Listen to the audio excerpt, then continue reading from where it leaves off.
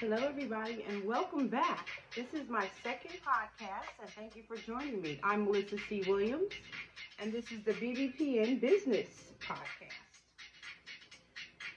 Okay, let's get started.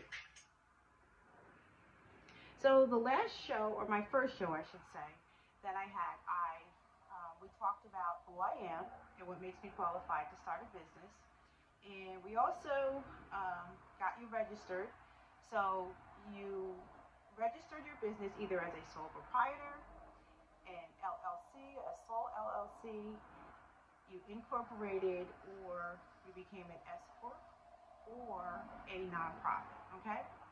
So now that your business is registered, you got your EIN. Then you had to apply for your TIN, which is your tax identification number. And a lot of this stuff you could do online. If you go back to my first podcast or even look in my books, all that information is listed, that you can get your TIN from the IRS.gov site. And a lot of this information you will be able to download. The other thing I wanted to tell you is whether you're working from home, you have an office or a retail space, you're going to have to invest in some things that you will need. First, you'll need, of course, a cell phone. A laptop or a computer is very, very important. It's helpful.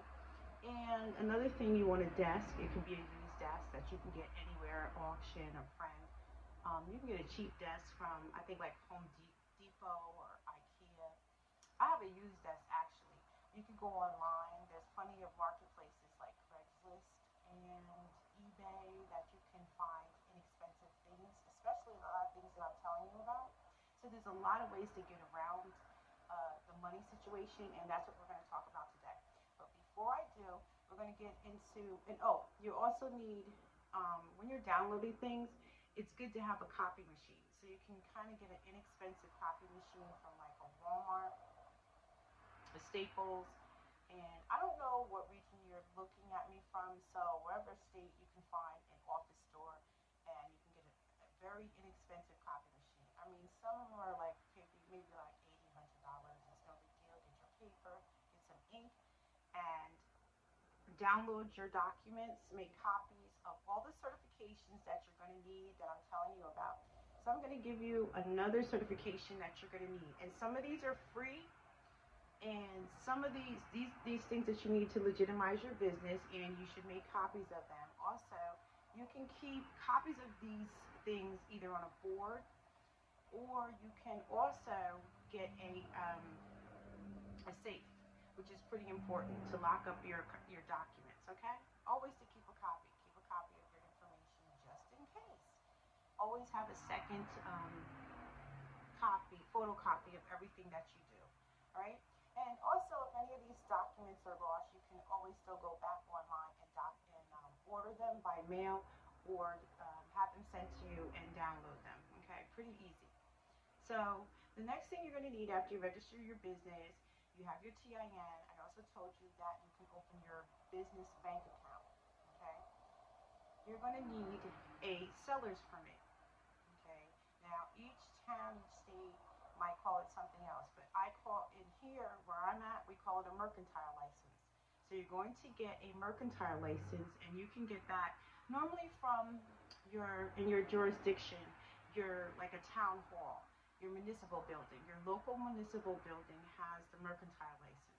And anyone who has a business, whether it is a home-based business, whether it is a food truck, wherever your business is, and whether you're selling a product, even online, whether you're selling a product or a service, you need to have a seller's permit. Okay, and that's going to cost you something that you pay for annually, and this is to actually say that you are doing business in that borough or that county.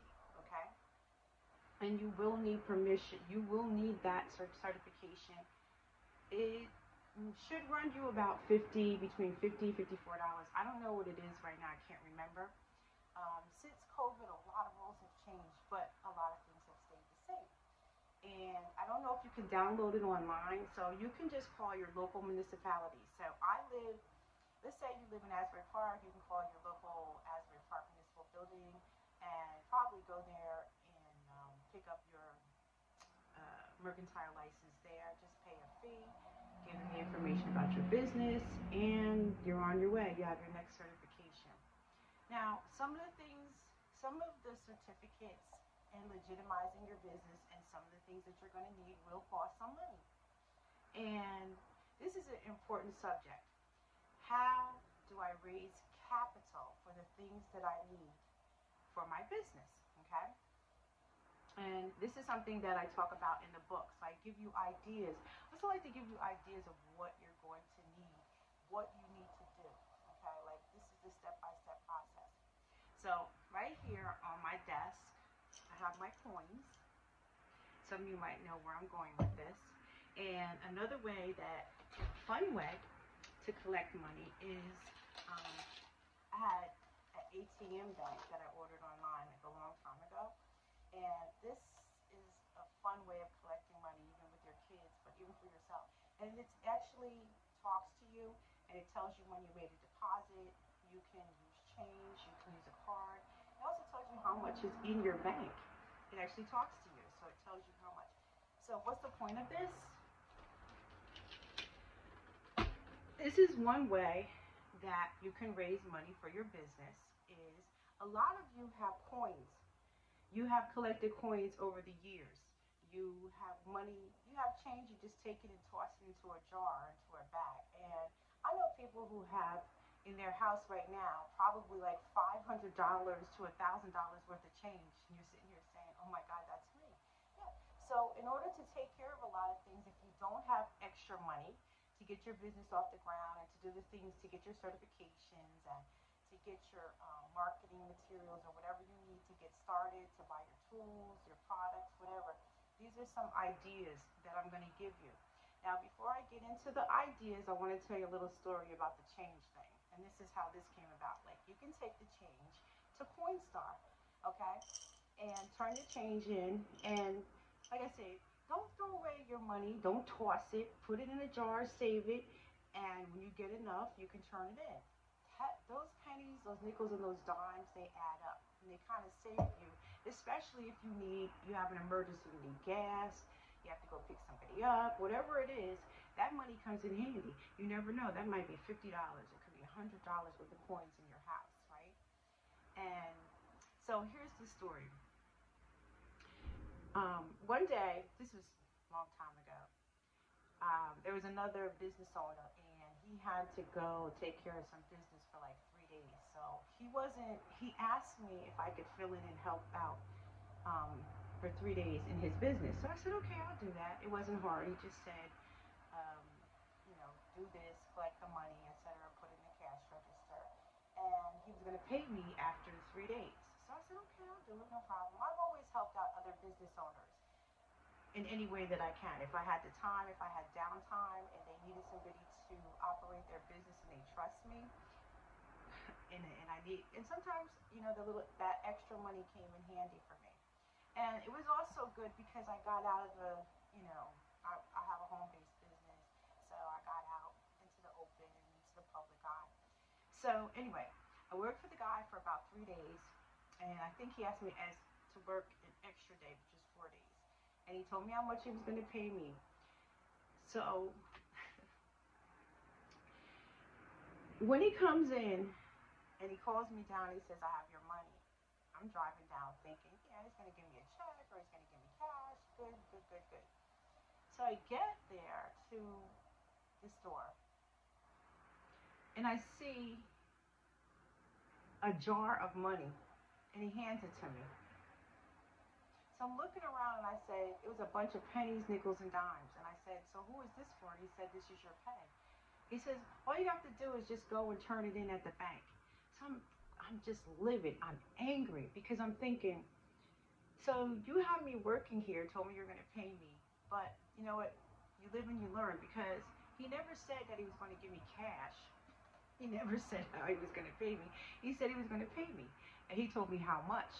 But when he paid me with the pennies, nickels, and dimes, and then I did take it to the bank because I had no choice, it was the amount of money that he said it was going to be, whatever the pay was, 100, 200, whatever. I don't even remember what it was, but it all my anger, I was still angry with the situation because I had to go do so much to get this money, and I was like, was it worth it?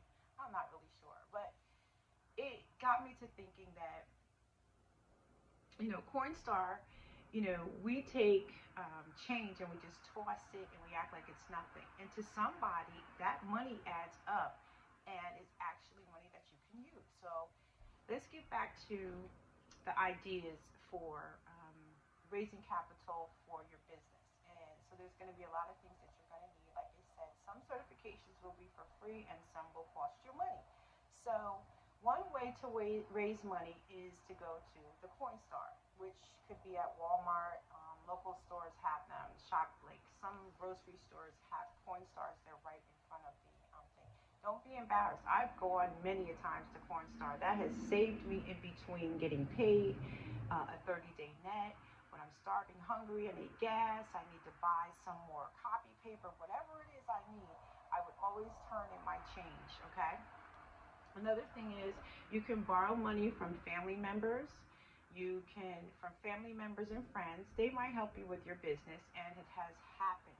You can set up a GoFundMe or a crowdfundMe, a Kickstarter, and let people know that you have this new business. And there are some people, strangers, will support you if they like your idea.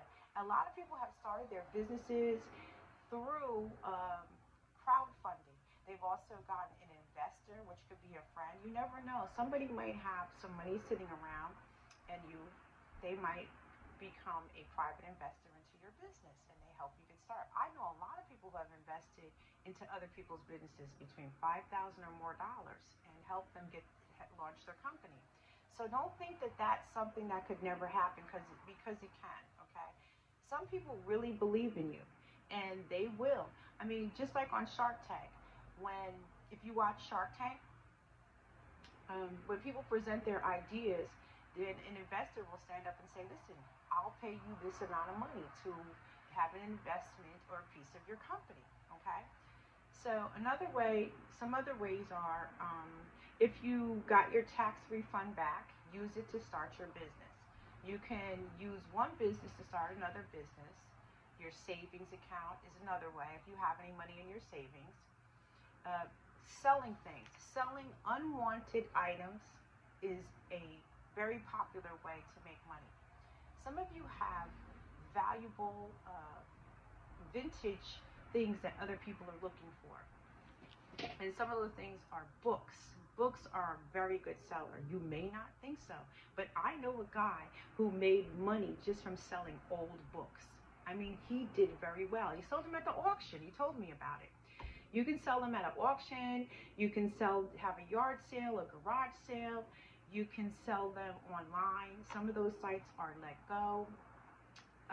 Those are apps that you can download on your phone. So you have Letgo, Macari, and there's so many of them. You can sell on eBay. You can sell if you're on social media, the Facebook Marketplace is a great place. Another huge one is Craigslist. And some of the things that you can sell, let me give you some ideas, are equipment. Any type of equipment, DJ equipment, music equipment, yard equipment is a good seller. Unwanted clothes, designer items are a big one. Trading cards, beanie babies. There's just so many things. You never know what people are looking for and how much they'll pay for things. Instruments, bass guitar, they fetch a lot of money. And you have to be patient. Post that stuff up and somebody's going to find it. Somebody's looking for it. You know what some things they're looking for that you never thought about? They're looking for wires. They're looking for things for old devices to turn them on, old computers, chips, whatever you have sitting around might be something that someone needs. Another thing my son did to make money, he had a lot of sneakers, expensive sneakers, and he had like 6-7 pair in the closet. And one day I came home, and my son had a whole bunch of money. I said, where did you get the money from? And he said, well, I sold my sneakers. And I said, okay, my old sneakers. Gently used sneakers, so as they say, one man's junk is another man's treasure. Another thing is some of you have a lot of cars, scrap metal sitting around. I believe you can make some really good money taking that down to the junkyard. Or there's even signs that are posted around that people will give you money in exchange for metal or even bottles and cans and old junk cars that are sitting around. So those are a lot of good ideas. I'm sure you have more that you can add to it. So I'm just trying to help you out and get you thinking, get your brain moving. Okay, give you some inspiration because I know you can do this. If you have a um, life insurance policy, you can borrow from the life insurance policy. You can borrow from your 401k plan. Okay, you can also get a credit card. You can borrow. You can get a line of credit. You can borrow from, you can use credit cards for your business to get it started, okay? So if you have personal credit cards right now, we'll talk about later about how to get business cards. That's later on, okay? Let's move one thing at a time. So you can borrow from your 401k plan, your life insurance policy, which a lot of people don't know that they can do that, okay? You don't have to, but just to give you an idea, if you have a house, you can take out a second mortgage. I don't have a house, but you can take out a loan, okay, on your house, or I guess they call it a second mortgage. Some of you are more savvy and know what I'm talking about. But so you can take out a line of credit, and these are some of the ideas that you can use to raise money.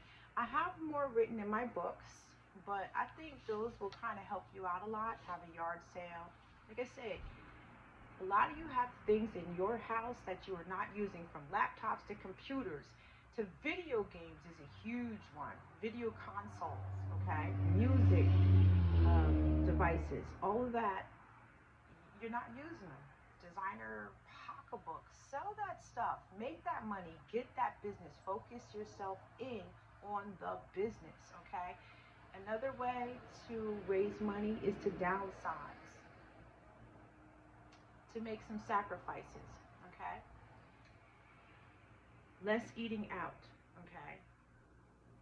You can save money by eating at home. I'm sorry to tell you, you might have to cook things for yourself. Sacrifice partying. Make some sacrifices. I know a lot of people don't want to hear that. Some of your vices, some of your gambling, some of your lottery tickets, cut back on that. You need extra money to focus on your company, okay? Whatever it is you need, getting your products, getting your business registered, doing the right thing, okay?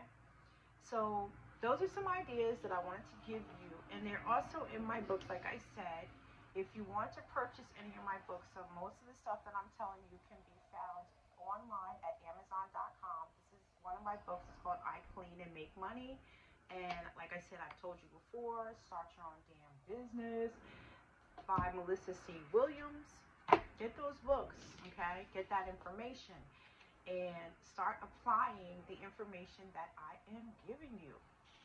So now that you have all of those things done, you have your mercantile license, which is you can apply for, and that's going to be about, I say, anywhere from $50 to $54. Okay. Now that will allow you, that is your seller's permit, and that will allow you, you need that because even in your town you have to collect taxes. Now, just want to say a little bit about sales tax.